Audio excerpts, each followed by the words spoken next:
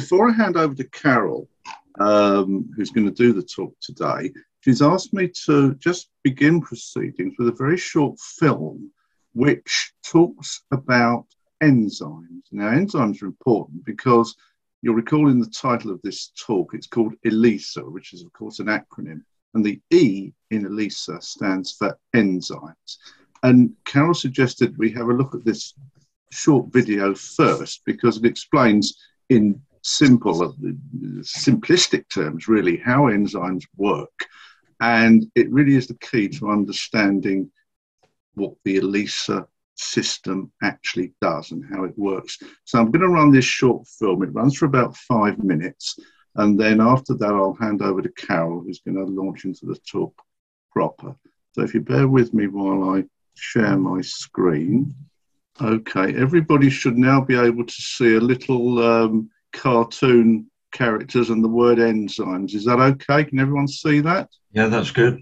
Yeah, okay. I'm going to run the film. It runs about 5 minutes and then I'll stop and hand over to Carol. Okay. So, where are we?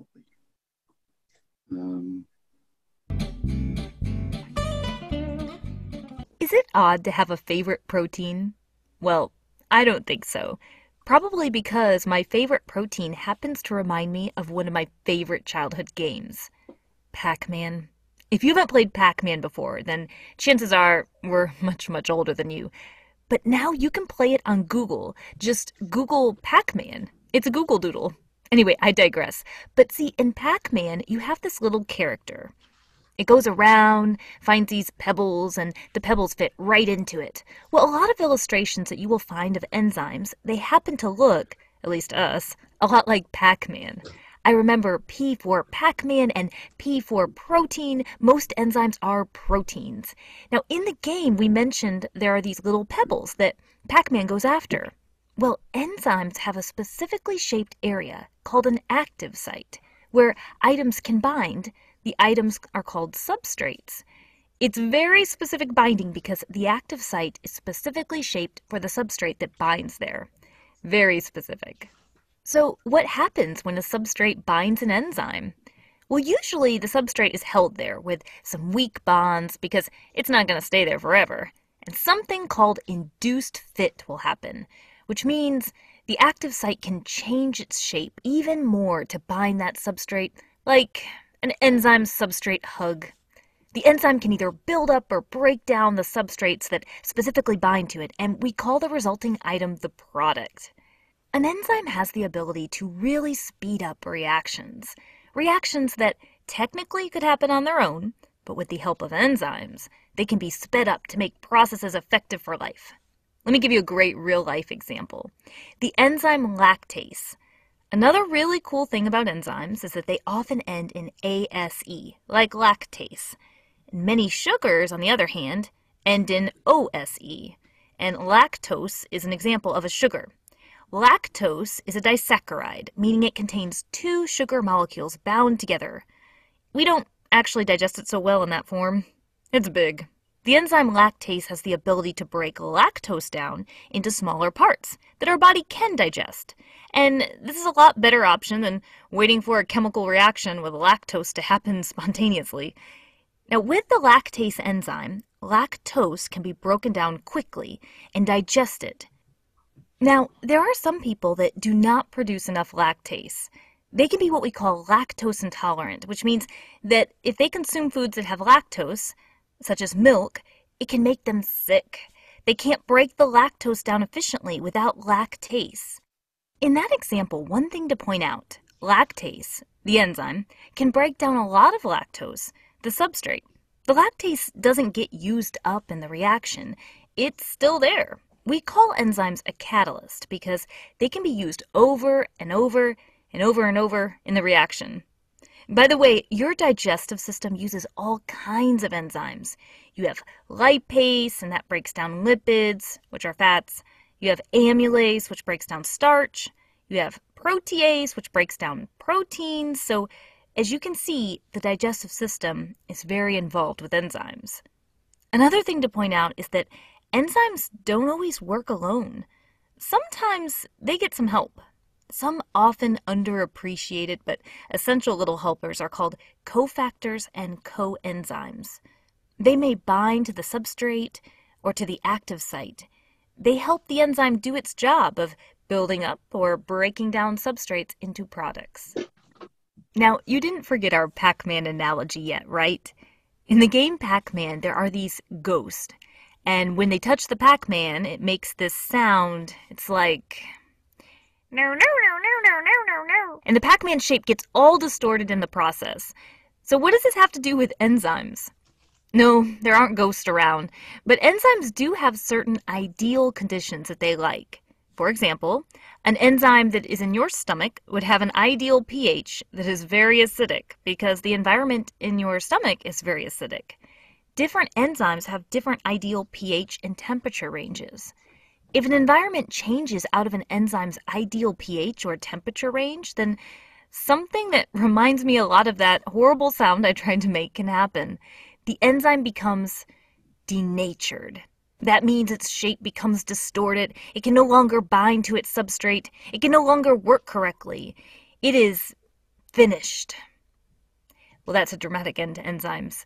Keep in mind that if you have an interest in this topic, many medical researchers have a large focus on enzymes. Enzymes regulate a lot of the body processes, and many diseases can involve specific enzyme production, or the lack of it. Well, that's it for the Amoeba Sisters, and we were... Okay. I'll stop it there because it's just a little follow-up that we don't need to see. Hope that helped to kind of set the scene for some of what Carol's going to speak about now. So without further ado, I'll just hand over to Carol, who's going to tell us all about ELISA. So take it away, Carol. Okay. I thought I'd actually let you know what the acronym is at the beginning. ELISA, people say different things. And I discovered that actually it's changed its name over the years, because when I first started, it was an enzyme ligand immunosorbent assay. And a ligand is just something that's linked to something in biochemical terms. And it became enzyme-linked immunosorbent assay, and now it appears to be enzyme-linked immunoassay. But they're all, ELISAs, or I've managed to miss the S out, haven't I? They're all ELISAs. So that's the acronym. And after that, I'm hoping this isn't going to have jargon in it. Because when we first set this up, and there was a little survey, 40% of the people didn't have I'm going to say a STEM background, a science or technical background, but they're people who are interested in science and technology. And so I want to talk, if you like, to the intelligent layman. But in reality, of all of us here, we're nearly all just intelligent laymen, because I know nothing about astrophysics. I know loads about certain areas of biochemistry, and I know there are loads of areas of biochemistry I know nothing about. So to me, we're all intelligent laymen, and we're going to do some basic protein chemistry today, because that's what makes me tick. I was brought up in a household where they were engineers or medics, but it just happened that my brother and I were absolutely fascinated by science. And I particularly loved chemistry, and then at 17 I discovered organic chemistry and just fell in love with the chemistry of the carbon atom, as you do, and ended up going to Bath University, where I did a 4-year applied biochemistry degree. Then I came to Cardiff, where I've been ever since, to do a PhD in microbial enzymology. Did another 3 years in academia. Did what women did in those days and gave up their job to raise their children. So I was at home for nearly 18 years, raising our 5 kids. My eldest was going off to uni. We needed more of an income, and I was able to get a job in an immunodiagnostics manufacturer, which is what I'd always wanted to do, was to work in industry and somewhere that actually generated money instead of the public sector where it's just consumed. I don't know why it makes me tick, but it does. And I ended up in the senior management team of a small company, an SME, small to medium enterprise with 150 employees. And we specialised in producing assays for autoimmunity, mainly thyroid, autoimmunity and diabetes, but other specialist kits. And I ended up as quality manager of a spin-off company that was developing one of our monoclonal antibodies for therapeutic use. So I got found out all about MHRA registration and all the requirements for producing the antibody for therapeutic use. And it was really interesting. I retired just as we got through the toxicity testing, the phase 1 and the phase 2 clinical trials. And to be honest, I had a ball. But it was time to retire, and I'm just having a different sort of ball these days with my grandchildren and stuff like this. So, if like that's just me, because I often wonder when people talk just what their background is, because it's not always obvious. And in biochemistry, you're generally dealing with very, very small quantities, very small concentrations.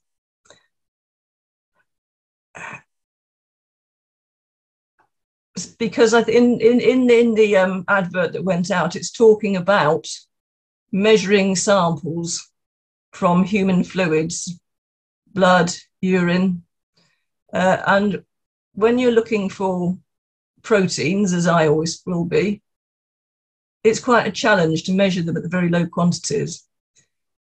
And the other thing is, everybody goes on about DNA and the miracle of DNA. Well, DNA is just a mechanical thing. The miraculous bit is the way that proteins are actually produced from it and fold, and our life is sustained by proteins. There are proteins in the walls of the cell that transport ions in and out and other essential substances. You have enzymes, which are proteins, which bring about the chemical reactions at body temperature. Without the enzymes, you would have to be doing the reactions at probably hundreds of degrees centigrade. But the miracle of an enzyme is it will do it at body temperature. So I'm very much into protein chemistry. But what I've got here is the biochemical orders of magnitude. I mean, it's any order of magnitude, but it's the concentrations I've always been used to dealing with in my working life. So these are the SI units that everybody uses for concentrations, the amount of a substance in a liquid. And I looked up some examples there. So 1 molar, 10 to the 0. And then if you dilute 10 times less than that, 10 to the minus 1 is decimolar, 10 to the minus 2 is centimolar. I didn't bother looking anything up there because you just never ever use it in biochemistry, ever. Probably use it in chemistry. Then you start getting into the world that I lived in. So you go down at 10 to the minus 3 millimolar. And I had a look up, and approximately 650 millimolar is the concentration of salt in seawater. And then you go down another threefold, 1,000, and you get to micromolar. And 180 to 450 micromolar is the normal range of uric acid in blood. You go down another 1,000, another threefold, and you get to nanomolar. And there are 101, that should say nanomolar there, hydroxide ions in pure water at 25 degrees C. Water is essentially made up of OH hydroxide and then the H ions. They are bound together, but there's a sort of separation within the molecule. But obviously you're at molecular level there. And then you go down another threefold and you get to picomolar, which 170 picomolar is the upper limit for healthy insulin. So I'll see if I can move there we go. When fasting. And then another threefold down to femtomolar, 10 to the minus 15. You get 2 femtomoles bacteria in surface seawater. Now, that is something I got off the internet. I would have thought it varies vastly. And if you've got a sewage output nearby, it's going to be huge. But it's just to really show the sort of orders of magnitude that in biochemistry that you're dealing with. Let me come on to this one. I had a look at fasting glucose levels. Now, if there are any medics out there and know that they're different, you're just going to have to excuse me. But this is what I found on the internet, and it was all, and I had to convert it all into millimolar and micromolar, and it's an illustration. It's not an absolute, but it's the right order of magnitude. And so fasting glucose levels in human serum, if it's less than, I'm going to go to the 500 micromolar, then it's normal. If it's in the range 560 to 690 micromolar, you're pre-diabetic. And if it's greater than 700 micromolar, you're considered diabetic. Now, there are two sorts of assay. In the old days, there was radioimmunoassay using radioactive isotopes, which people don't like using these days, and moved on to ELISAs. And a typical ELISA will measure in the region of, I say in there, 0 to 3.75 millimolar of whatever analyte has been chosen for that particular test. Now, a typical radioimmunoassay will measure much lower than that. It's 30 times more sensitive. So, you know, the world's moved on, but we've actually moved on to tests which are less sensitive. And because I was involved in manufacturing industry, I can tell you I would much rather deal with the radioactive isotopes than I would with some of the chemicals that go into it, ELISAs such as tetramethylbenzidine, which is particularly nasty, but produces a colour change, which you'll find out later that we need. So it really means that a RIA will detect at micromolar levels rather than millimolar, and certain RIAs will actually go down to femtomolar levels reliably. I've most certainly measured at that level and been very confident that I was measuring something real. But people don't like radioactivity, so we've gone, from my point of view, in some ways backwards, to be honest, but there you go. So here, where they're black and white slides, they're ones I've done myself. Where they're lovely colours, I've managed to get things off Google Images. So I'm a very basic person. I can't do with graphics and stuff. I'm just interested in what's in it as opposed to how pretty it looks. Now, to do with protein chemistry, there are two principles in a basic ELISA. There is the enzyme ligand or enzyme linked element, and there's another typo, and which the Amoeba sisters told us all about. And as Barry and Steve and I had been talking about the wonders of Pac-Man, when I found that, I thought it was absolutely superb, absolutely superb. And then there's an immunoassay element, which involves an antibody-antigen interaction. And these days, I'm sure everybody's heard about antibody and antigens and immunoassay, immunochemistry, immunology because of COVID. You know, we've moved into a world where a lot of the science I'm interested in is suddenly mainstream, and people who never even had heard of the words now use them quite regularly, like spike protein. So I'm going to go through each one of these now. So it's, oh, right, let me just check something. Right, okay, I've done it in the opposite direction. Let me just do it this way. No, I'll do it this way. Right. The immunoassay element. I think the vast majority of us will know that the antibodies which our body produces, and also the vaccines that we produce, recognize the spike protein on the outside of the COVID. Here we've got pathogen. And also, I think we will all be aware that that gradually evolves and the vaccines aren't so effective, and then they have to be tweaked to become effective again.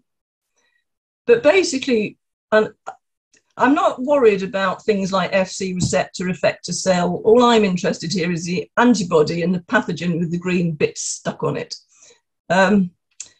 Because that is a typical antibody that's produced in all our bodies. We produce two sorts. There are just general antibodies which are always circulating.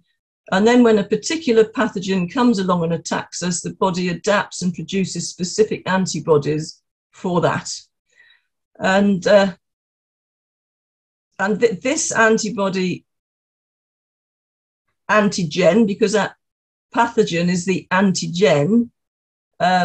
So with COVID, the spike protein is the antigen. That is essential for an ELISA to work. And that would be the first stage of an ELISA. Now, the second stage is actually what we saw the Amoeba sisters describe very expertly. And this is just a very simple model. It's called the lock and key model. Now, I was taught this back in 1972. My daughter Anne went to Oxford in 2010, and I said, what do they call it now? And she said, the lock and key model. so at least some things don't change. So this is a schematic version of what we had all singing and dancing earlier.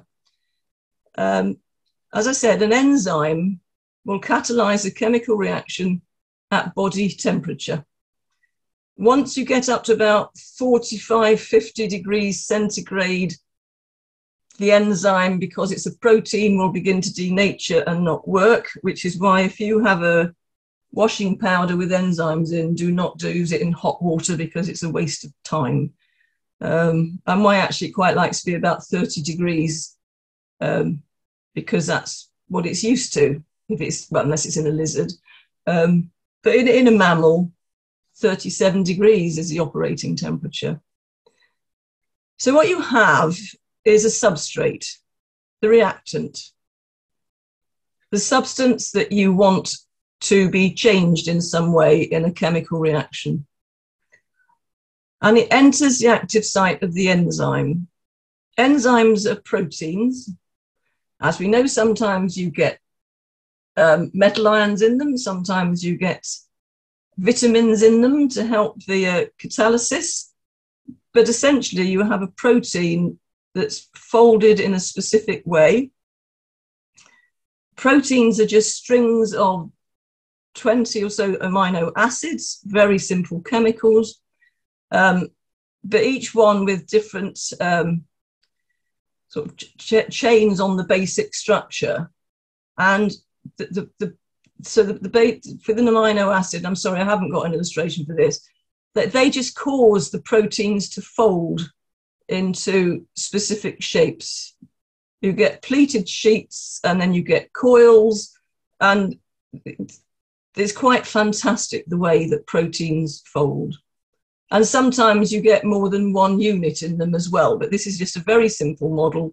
And with all the folding that's created by the amino acids binding with each other non-covalently, i.e. there are no chemical bonds between the amino acids, it's just the interactions of the natural plus and minus polarities within each molecule.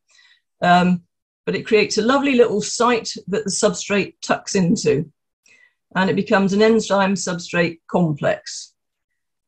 And then a chemical reaction is triggered by the enzyme.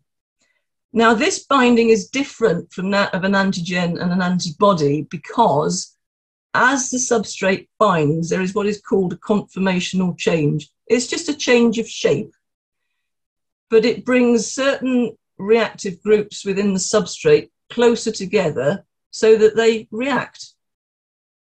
And once they've done that, you get the two products that you see coming off there, and the enzyme will then go back to its normal shape, waiting for another substrate to come along, and in this case be chopped in two. And this is also an essential part of an ELISA reaction. So how does a basic ELISA work? Well, you basically have a tiny little plastic well. 250 microliters of fluid is the standard size. And you'll see later in some pictures you get standard 96 well ELISA plates. But proteins absorb onto the plastic. They just do. It's another way proteins work. So what you start off with is your antibody that you coat the plate with. Number one, the capture antibody. And it's stuck to the plate, and anything that sticks to it stays stuck to the plate. You then have your target antigen, which here it could be the spike protein. Well, say it is, because I haven't had a chance to look it up because my phone died at the wrong moment. But I'm pretty certain a PCR test is once you've amplified the amount of spike protein in the sample, it then goes into an ELISA test. So you have your target antigen, which will stick to the capture antibody, simply lock and key, simple as that. But they're binding sites, appropriate amino acids, and it just sticks to it. So, I mean, at this point, because you're using various buffers, various solutions to optimize the binding, appropriate pH, appropriate temperature, you literally just wash it. And I mean, I've done it, and we just used to invert it onto at basic level, just onto some tissue, just to get out any liquid because we didn't want it for the next bit. And you turn it over, and then you go to 3, which is where our enzyme comes in. Again, a lock and key. It sticks to the target antigen because it's on an antibody, but that antibody has got the enzyme that is required for this. Now, that enzyme is often horseradish peroxidase, which just is an oxidase, basically. Enzymes are really simple. They're all something ases. And as you know, she had lipases and amylases, but so you can generally tell from the name of the enzyme. What did I? Ligase breaks things into two. But this is generally horseradish peroxidase, and that is useful because in the presence of tetramethylbenzidine, which is an extremely nasty yellow toxic chemical, it changes it from yellow to dark blue, as long as you have the substrate there for it to happen. So, because the whole point in an assay is you have to produce something measurable. So in an ELISA, it's a colour change. In a RIA, a radioimmunoassay, you can measure the amount of radioactivity bound. And so all along the way, you're washing and adding, washing and adding, washing and adding. But basically what this is showing is that you've had your target antigen that you're trying to measure, and then you're ending up with the substrate being changed into the red stars which can be measured. And what you do is you have a calibration curve where you have known concentrations of what you want to measure. And from 0, let's say we're going up to 2 millimolar on this particular one. So you'd probably have 0, 30, 60, 100, 150, 200 millimolar. And from that colour change, you can construct a calibration curve, and then any unknown samples, you can have a look at what their colour change is and read it off the calibration curve. I will go through that now, but that's how a basic ELISA works. So this is where the Barry and Steve's pictures have come in very usefully. That is what a 96 well ELISA plate looks like.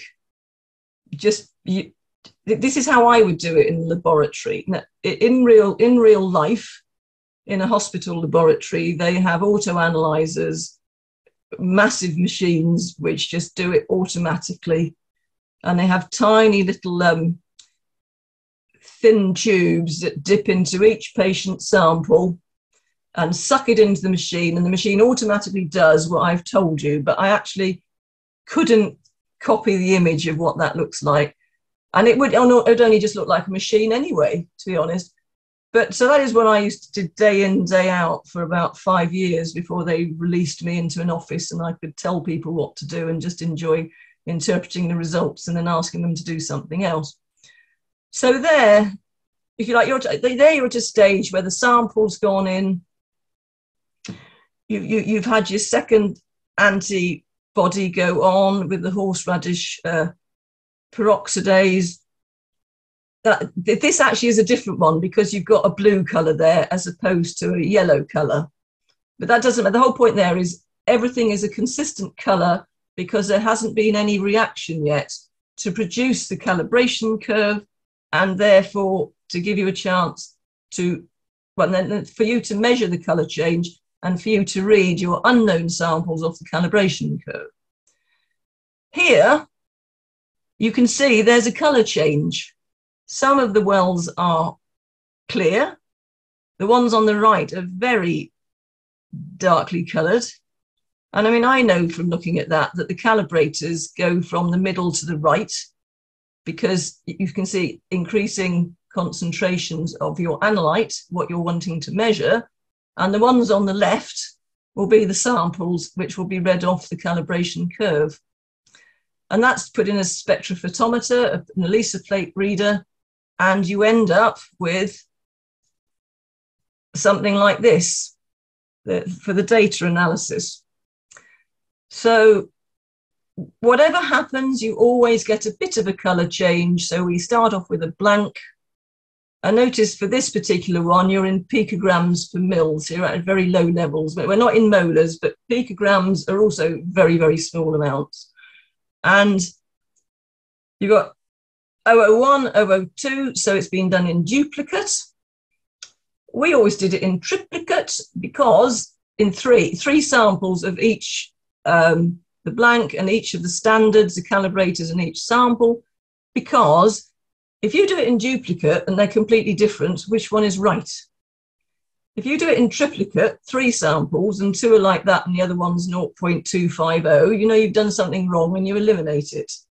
So hospitals will do this because it's cheaper, but for all our quality control in the labs, it was done in at least triplicate so that we could guarantee that we knew what we were reading. And then you've got the average of the two, because of course this is a wonderful ELISA assay with no mistakes in it whatsoever. And then they've taken off the blank, the 0.174, the background colour you always get anyway, and you've got your green column there of the corrected average optical densities, which is what the spectrophotometer measures. And you'll see you've got standard 1 to standard 7 there. With that, they will construct a calibration curve. And then at the bottom, you've got sample 1 with an average of 1.0 0.087, sample 2, 0.588, and sample 3, 0.251. And because you can construct a graph with standards along the x-axis, and you've got your corrected optical densities on the y-axis, you then read the unknowns, because the highest standard is 2.482, and your sample 1, the highest concentration is 1.087. So that's a very nice little curve there. And that basically is how most hospital laboratories measure all sorts of biological samples at incredibly low levels that we just take for granted. And that is what has made me tick all my life, and still does, because I think it's some really basic protein chemistry there that is very, very exciting stuff, and to me, miraculous. And I'll just sort of finish it by saying that what really got me in, I mean, I am a Christian, and, you know, people sort of say, oh, you look at the universe and the stars and they're amazing. Or you'll get a doctor saying, oh, the human body is just so fantastic. But for me, in organic chemistry, it is the way the chemical reactions go to convert a polysaturated carbon chain to an unsaturated carbon chain that made me realize that there's something there that designed that, because it is just incredible. And with that, I say, if you have any questions, I'll do my best to answer them. But that is, so I'm hoping out of all that, the only acronym you got was ELISA, and I didn't use anything too fancy and misunderstand that you couldn't understand, because we are all here just intelligent laymen, whether we've got a science background or not. Thank you very much, Carol. Really appreciated that, and it's given me an additional insight, I think, into how these instruments work. Just looking in the chat box at the moment, no specific question, but I have one actually. I've got one of these diabetic finger prick measurement devices, and it seems to me that must be measuring a change in electrical conductivity. Is that right? Yes, it will. It will. I mean, it's quite fantastic what's available these days for diabetics. Yes, it will. And they're very, very accurate as well. But notice it's not biochemistry, it's physics. Oh, that's more it's electrical conductivity, so it's not my field. That's more my style. That's great. Yeah. Yes, but I understand all about colorimetry and so on. But obviously, that's a bit too sophisticated for home use.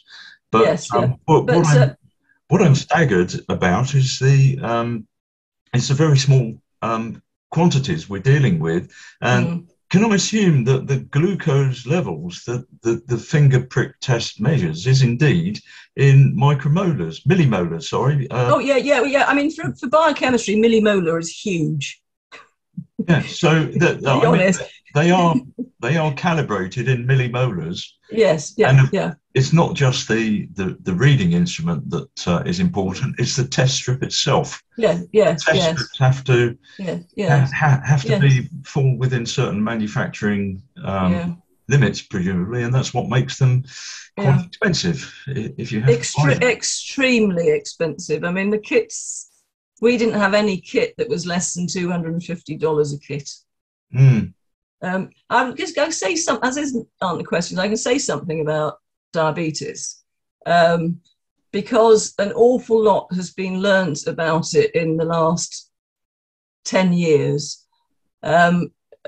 Because originally you had type 1 and type 2 diabetes. People, type 1 was autoimmune disease. Often you got it very young, and then you had something called adult onset diabetes type 2. which was often part of metabolic disease because people had awful diets and became insulin resistant. It's not as clear-cut as it appears, since people started to look at the immunology of it all. So my company, we sold 3 kits for diabetes testing to help diagnose and then monitor progress of the disease. What we didn't want was a cure, because then they wouldn't need to buy our kits. Yeah. But we're not there. Hopefully we might be one day, but we're not there. So the original, because basically, if we take type 1 diabetes classically, the islet cells in the pancreas which produce the insulin get destroyed by antibodies. And the first one discovered was the GAD65 antibody, glutamic acid decarboxylase, which obviously is an enzyme involved actually in the release of insulin, because there's a precursor insulin in the cell, and it takes a carboxyl atom off decarboxylase, and the insulin can be released into the bloodstream. It was then discovered that there was another antibody to a protein in the cell wall called IA2, and this too was involved in the release of insulin, and you would get antibodies attaching to this protein in the cell wall. And then much more recently, it was discovered that there were antibodies to a transporter of zinc into the islet cell, ZNT8, zinc transporter 8 protein. So that again was a pore, and zinc. I mean, I don't know that much about it, but obviously that there is a requirement for the transport of zinc through the cell wall as part of the release of insulin. Now, there have been studies done looking at the levels of these antibodies in families where there's a predisposition to diabetes. So there's sort of a generational study, and they've gone on for some time, and there are these antibodies, or some of these antibodies, can be found in the normal child or adult. And then slowly they change, and they can be seen from the balance of the antibodies that they're becoming pre-diabetic, and then they change again and they become diabetic. And it's very, very useful for actual monitoring of what is going on in a family where they do have sort of generational diabetes, because you can help, if you like, the kids coming on from getting too ill before they get their diabetes. Now, it can only be controlled, but however, well-controlled diabetes is a gift. I'm sure those of you who have it know. Yeah, it's a tipping point. That's right. So, that's only been development in the last sort of 10 years, but it's quite fascinating the way things are going on that you can't see, but at a molecular level. Also, there is an autoimmune element to type 2 diabetes. There's something in between the two. And that's very interesting. It is not clear-cut like it's made out to be. But to be honest, unless you are a diabetes expert, it really doesn't matter whether you know that or not. And of course, you get gestational diabetes as well, which can be very, very miserable for a pregnant mum and in the time afterwards. So that's just my comment about diabetes and autoimmunity, that it's no longer as clear cut as it was. Okay, thank you, Carol. The questions are flooding in now. Jeff Barrett, how many tests can you do from one blood sample? I'm tempted to say it depends how many gallons you take. However, the lowest piece of string. However, the lowest amount I've seen as a suitable sample size, and this is generally serum. Plasma may interfere with the test because of the chelating agents, i.e. the chemicals put in to take out the metal ions that you don't want there, that would interfere well, they interfere with clotting. It's to do with clotting of samples, basically. Yes. And for plasma, you have to put in chelating agents to stop it clotting. Yeah. Whereas serum just clots, and you spin off the clot and then use the clear serum. Yes. But the lowest volume I've seen is 2 microliters, which is extremely small. Given the cells are 250 microliters, but that's got to take at any one point whatever liquids you're putting in. Usually it's between 20 and 100 microliters would be a normal sample size. So from 1 ml, if you do it well, you can get 8 samples. Well, sorry, 8. You get 60. You probably get 20 samples depending on the sample size. So, because in a clinical biochemistry lab, there are obviously regulations about how they're handled, especially getting the right patient attached to the right result. They will always be stored generally at -70 because of their proteins. So people can always go back and reanalyze it. Yeah, yeah. Okay.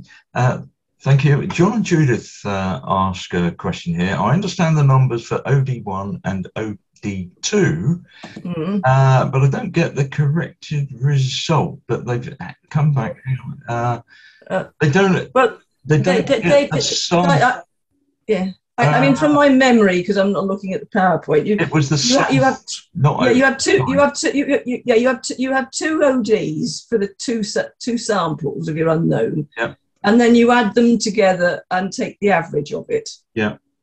And then you take off the blank from the top, which is the background, which is the background color change. Yeah. To give you an absolute color change, so that when you you do exactly the same with all the calibration curves or the standards. Yeah. So you get an accurate measurement, because if you didn't do the correction, it would be too high. Well, it wouldn't be accurate because the calibration curve wouldn't be the right shape. Okay. Basically. Okay. One for here from John and Celia. We read a lot recently about AlphaFold, the AI software which can predict protein folding. Will this extend the range of ELISA tests that can be done? I mean, I've read about that, and what they don't say is whether the proteins that they produce are actually active. I don't think they've got there yet. Right. I don't think it would make. So I mean, I'm thinking on my feet. I'm trying to think why it would change anything, because all the way in this, you are dealing with actual real life body samples taken from a human body. So it could be useful, if you like, in producing proteins that's well, perhaps the enzyme part of it. Yeah. But it's a long way from being able, like I think, from what I've read, to producing an actual protein that does the job it's supposed to do in the body. Yeah. Be it transport through a membrane or catalyzing an enzyme reaction. And of course, with DNA chemistry, it's all proteins that do the work. I mean, it's quite miraculous, really. It's very chicken and egg. How did the proteins arrive to do all the modifications to the DNA when the DNA codes for the proteins? Yeah. Okay. And in recent years also with DNA, there's this thing called epigenetics, which there are all sorts of modifications to DNA that control it that were never known when I did it, my DNA biochemistry. They wasn't known anything about it. And yet there are sugars and proteins which are bound to it that modify how it works. And that's a field of epigenetics that never existed when I did my studying. Okay, thank you, Carol. Diane Newell has quite a long question in the chat box, so I think I'll let her talk to you directly about that a little bit later. Right, Jane in Reading, you've got your hand up. Would you like to unmute? Yes, thanks, Barry. I was a user, Carol. I was a user what? for 60 years, 30 years, sorry, not 60, of ELISAs in a pathology lab in serology, virology. I have a couple of pictures of our auto analyzers, if I could share the screen. Please do. You're the gift I wanted. For just a second. Let me just allow if you can help it. Hang on. Right. Okay, Jane, you should be able to share. There we are. Yeah, that is an auto-analyzer that was used in serology to do ELISA tests for looking for antibodies to HIV, hepatitis B virus, hepatitis C virus. The microteter plates fit in here. We could test about 90 patient specimens with the controls that Carol has explained. All the reactions, they come as a kit, you know, a big bottle of them, and they get fed into the machine. And this machine runs, I mean, each ELISA test takes several hours. There's an incubator in there as well, and a spectrophotometer to use to measure the color change at the end. The plate, the microteter wells, you can have a whole plate, which is 96 wells, and the individual, or you can just have strips of them to do smaller runs, but normally they're much larger runs, and the reagents go in here. As far as keeping specimen and results together, all the blood samples that are taken nowadays have numbers with barcodes on, and there are barcode readers in the machine as well. And then there's a device for sucking up, delivering small amounts, and we're talking 100 microliters here of serum that is collected. And that's a different, that's the VIDAS, which is a different format of ELISA, where each individual kit is run through a machine, and you put the patient specimen in the end there. So I thought you might find those interesting. That was brilliant. Thank you so much. I was going to say, there's been a tendency to try and develop ELISA tests which are a lot faster. So, I mean, a typical one of ours would be 2 hours. But we did have one that was complete in an hour. And of course, for the lateral flow tests have, as they've asked in the chat, have developed from ELISA onto membrane technology rather than liquid phase. So it's all the sandwich technique of antibody antigen over and over again, and then a measurement at the end. What I was going to say was in Japan, they have hospitals dedicated to certain diseases, and people will go 200 miles to one. They don't do cottage hospitals and district general hospitals, but because we used to sell products to a particular centre, and they ran, I mean, our direct competitor when I was there was Roche, which was massive, and we were little. However, because we had patented monoclonal antibodies that they needed, not only did we sell them to them for a vast amount of money, we also got royalties on them. But they had, so these hospitals, this is for thyroid disease, autoimmune thyroid disease, Graves' disease, which is hyperthyroidism, where people run around like sticking tits at 90 miles an hour and chat and look as thin as anything and tired, or Hashimoto's disease, hypothyroidism, where people are like sloths. And people can be very cruel, because I have a friend with hypothyroidism, and it is not well controlled. It never has been, for whatever reason, because we do actually have an expert centre at UHW for it, but for her, it wasn't working. And she struggles to lose 2 pounds. weight, in 3 months. And everything she does is sort of slow because everything is working slow. It's not, thyroid disease is not nice, and it is not as well controlled as people think. But in Japan, they have these one-stop hospitals. So you arrive there at 7 o'clock in the morning, they'll take blood samples, and that you'll see the specialist. They'll run all the tests while you're there. You will get a diagnosis, and you will come out at the end of the day with whatever drugs are needed to start your treatment. We wouldn't do that here because everybody wants their own hospital around the corner, but they are amazing, actually. But pathology services are amalgamating right, left and centre. Reading has lost most of its pathology lab, which has been amalgamated with Frimley. Local labs have amalgamated. It's huge numbers now. Oh, I'm aware of that, but these are actual dedicated to, thyroid disease, or to certain cancers, or to certain aspects of cardiac problems, which we don't organise like that in this country. And I have a feeling the Japanese do what they're told to a large extent, and we don't. But it is quite extraordinary that if you have the resources, what you can do in one day, which in this country could take months, unfortunately. Yeah.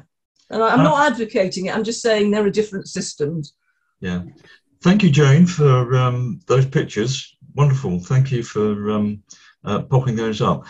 Jeff Barrett, you've been patient with your hand up. Go ahead. Yeah, no problem. Thank you. My question about the number of tests was more about the number of types of tests rather than anything else. So I've got an autoimmune disease, Sjogren's syndrome. I'm just going to open my curtains. I'm looking at a black head at the moment.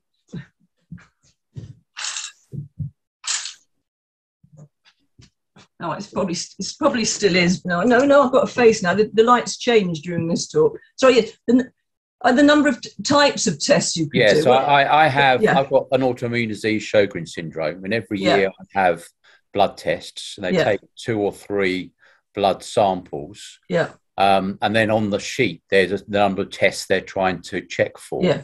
Yeah. So I presume you've got to say, you can't say, right, here's a sample of blood, tell me everything that's wrong with it. You've got to target that test. Is that right? That is correct, yes. So the clinician will, hopefully from your symptoms, be thinking, it could be this area, and then will order those particular tests. Yeah, I'm interested in what you said, because we had a kit to do with that, but it was a very, very specialist kit, and I can't remember anymore what it was all about, because it's quite unusual, isn't it? Yes, it is, and particularly males.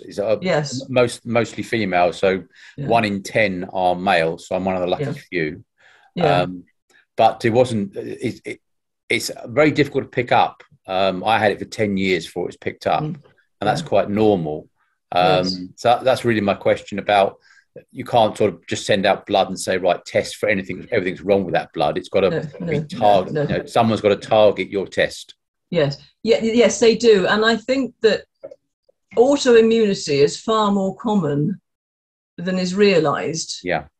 And one hope, because everything has changed and immunology has moved on, I would hope that modern immunologists would be looking for things far earlier, and that GPs in their training would actually be suggested, this is something you need to consider. Now, my youngest son's just doing his F1 at Bury St Edmunds Hospital, but at the age of 32, because did postgrad med school after being a pharmacist. And I must ask him what immunology he got taught at med school, but he did do a 3-week elective here in immunology, so he knows about it. And he said, "Oh, did you do that?" I said, "Yes, love, for 15 years. "Oh, I never knew that." Yeah, because you were a teenager and weren't interested in me. I was just a pain in your backside. Yeah, unfortunately, I found the GP community and in fact the wider medical community have very little knowledge of Sjogren's. It is very, very specialist. It really is. And I mean, it was one of our, what I'm going to call a really obscure kit. Yeah. You know, we had some where we would maybe produce 5 a year. Yeah. And it was in that order of magnitude, whereas there are others, we were producing 500 a month. Yeah. So, yes, and in one sense, it's unfortunate, but at least it's been found. Yes, indeed. Because there are people where it's never found. The other thing about autoimmunity is that once you have one autoimmune, you're more likely to get another. I mean, I have a friend who has 6 now, which is terrible. It can be really difficult, autoimmune disease. It is difficult. Yeah, I've asked that to be checked, and luckily at the moment I've only got the one. Good. Well, and hopefully it'll stay like that. Indeed. But a bit like we were talking about smoking earlier. There's the average in the population, and then there's the individual. So let's hope you're the individual who bucks the trend and only has one. I hope so. Yeah. Thank you, Jeff. Let's move on to Ronnie, if you'd like to unmute. Thank you. Mine's a very simple question. I know nothing about chemistry, so is the recording going to be available to go through it again? And also the film clip that was on at the beginning, because I'd like to, go through the whole program again. Mm. I thought that film clip was the classy bit of the entire thing. Great. Thank you, Ronnie. Robert Bernardi. Right. Thank you. How's Newcastle? Yeah. But it will be available, won't it? On the website. Oh, indeed. Yeah. Yes. And the Amoeba Sisters? Or a link to it. Yeah. Or a link, yes, there can be a link to the Amoeba Sisters, yeah. Go ahead, Robert. Right. Well, I have a question about proteins rather than the work that you were doing. Yeah. In India, they have a lot of cobra snakes. And I think the venom is a neurotoxin. It is. And there's a plant that if you eat the plant prior to being bitten, one of the proteins in the plant will actually bend the neurotoxin so that it will not find what the site that it's looking for. In general terms, would you comment on that? And how could something like that possibly come about? Right. I mean, that the plant actually has these, proteins which would bend the neurotoxin. How does something like that come about? I would say how it comes about is by chance. But, I mean, neurotoxins are incredibly useful, can be very useful drugs, and also can be very useful in biochemistry and investigating proteins, and also actually in manufacturing. We used to use a neurotoxin as part of our manufacturing process. The chances are that it's an enzyme in the plant that just happens to act on the neurotoxin in the appropriate place that it can no longer bind in its host and cause all the problems. That is generally what you get out of plants. It's yet again an enzyme catalyzing some change in the neurotoxin to basically to denature it. And it'll be just total chance that, it'll be in the plant for a completely different reason. But, what I've said, and the amoeba system, lipases split lipids, amylases split starches, proteases split starches, ligases split quite general things.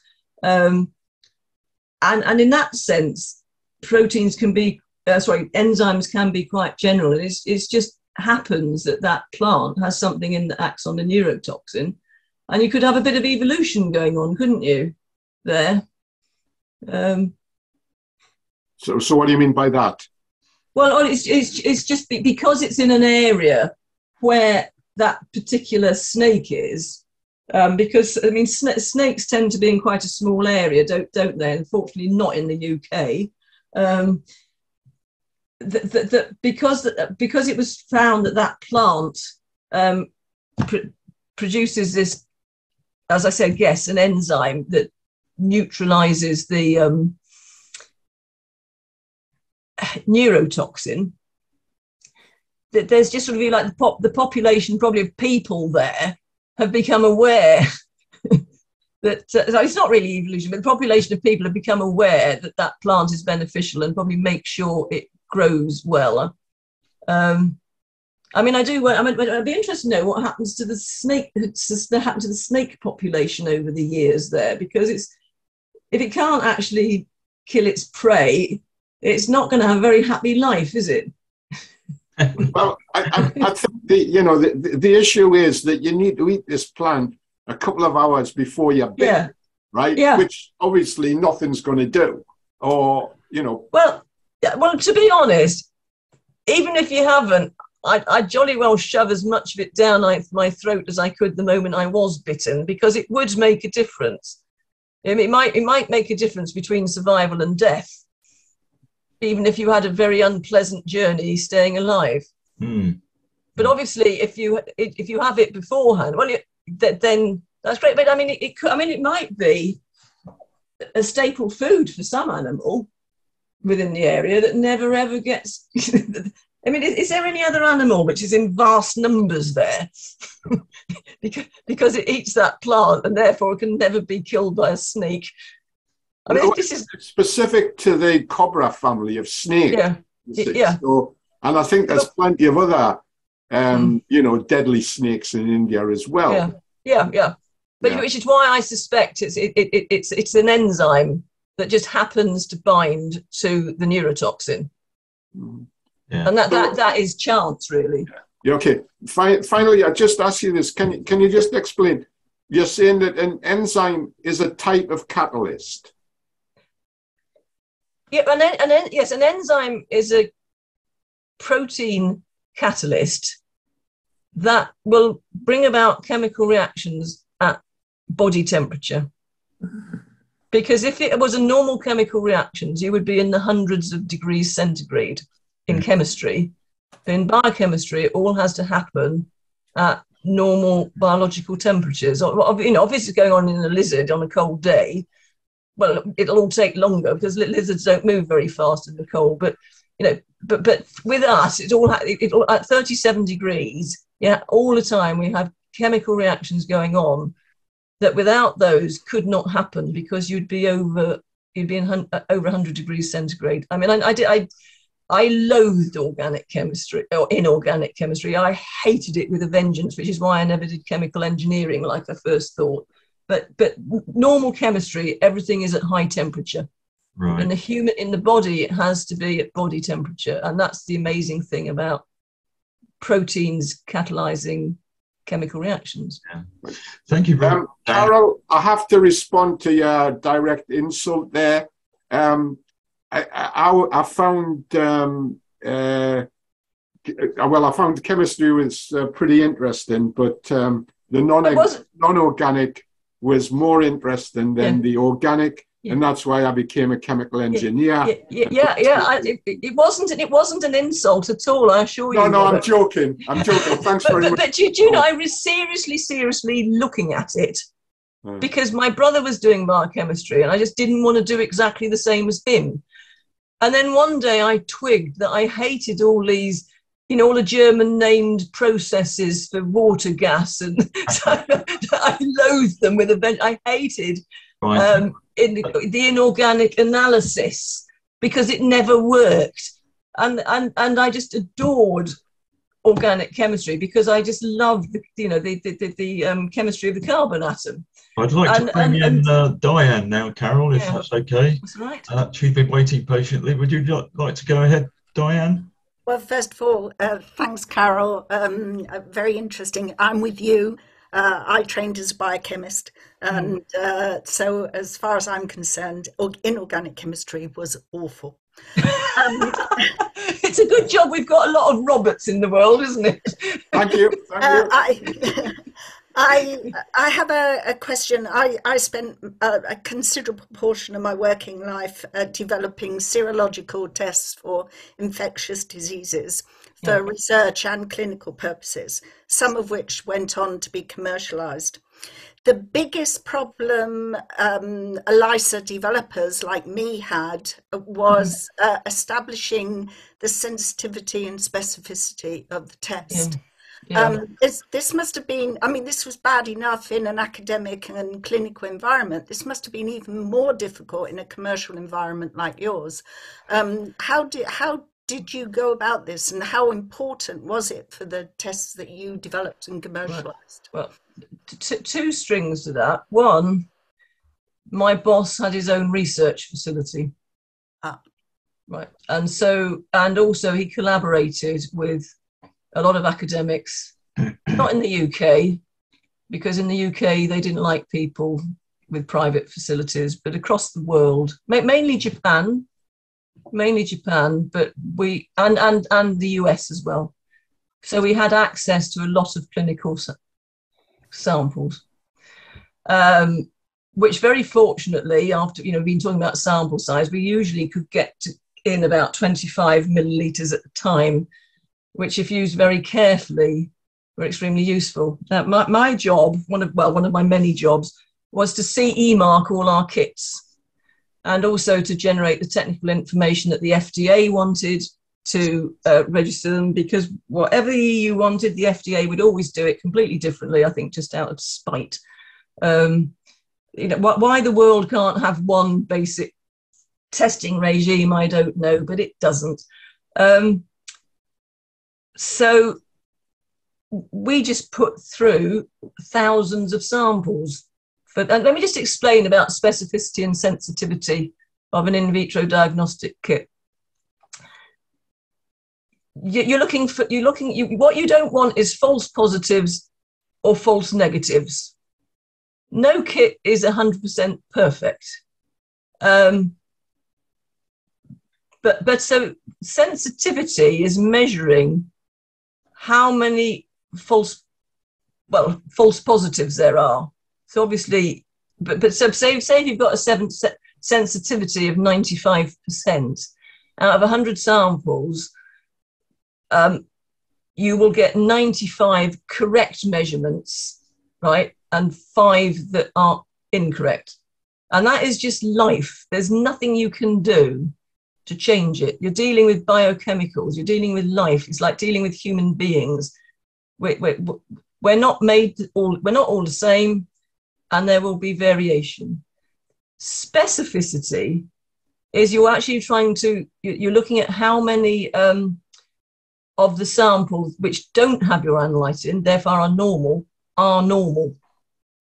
So if you have a 90% specificity out of 100 samples, 90 will come out as being normal, no analyte in. The other 10 will have a certain amount of analyte measured, even though in theory it should not be there. And so that's how we dealt. One, we collaborated with a lot of academics around the world, but not the UK. Well, that's not quite fair. There's a very good immunology department.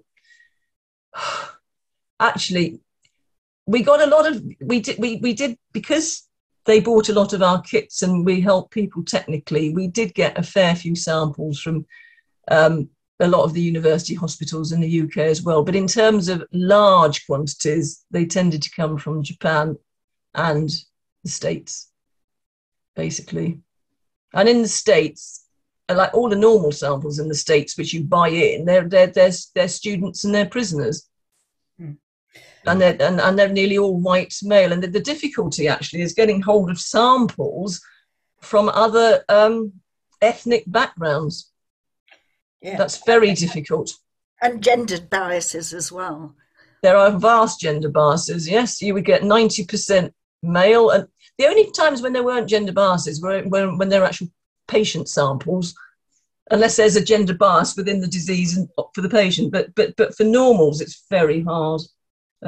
Because I used to have to do a breakdown for the FDA of the ethnic origin, and 95% would be white male, and you get, then the rest, most of them were black, and then you get 1 or 2 Asians. Yeah. Thank you, Carol. Sorry, I was just going to say the problem's even worse with someone like our colleague that had Sjogren's syndrome. To find enough population with defined disease and then age, sex match them against normal population is incredibly difficult. These tests are very difficult to establish and that's right. They are very, very difficult. And my boss, who owned the company,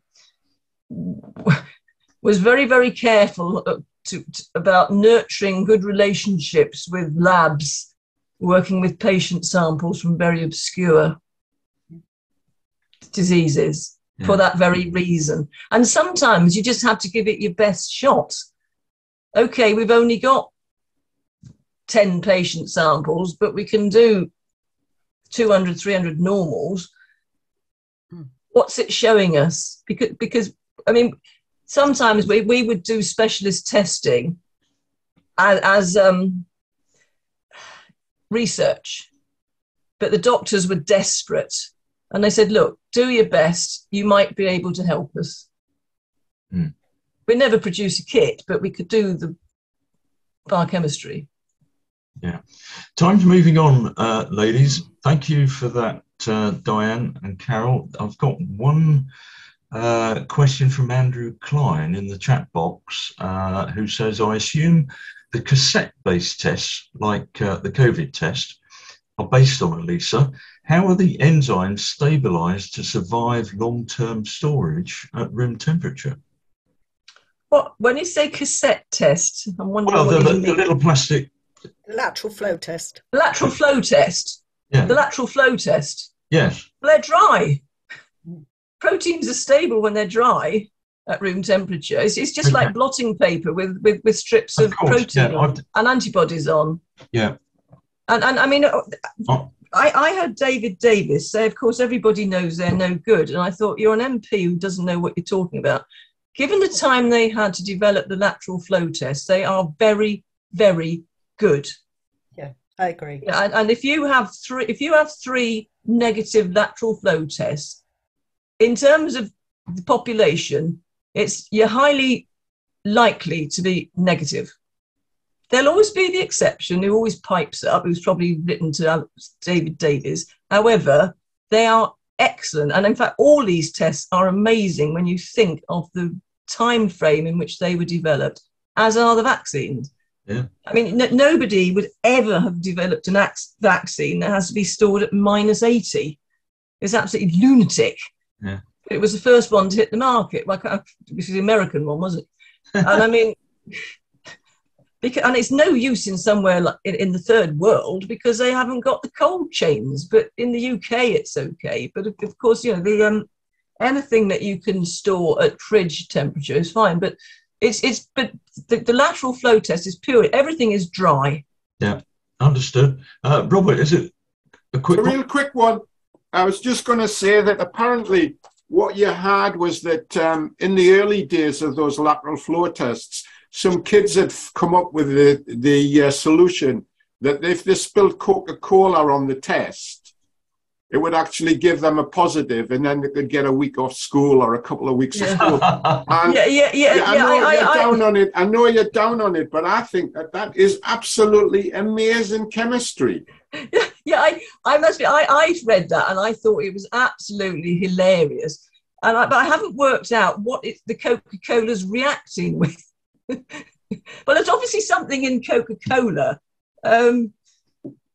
I mean, because it literally is a strip of blotting paper with proteins bound to it in two little lines.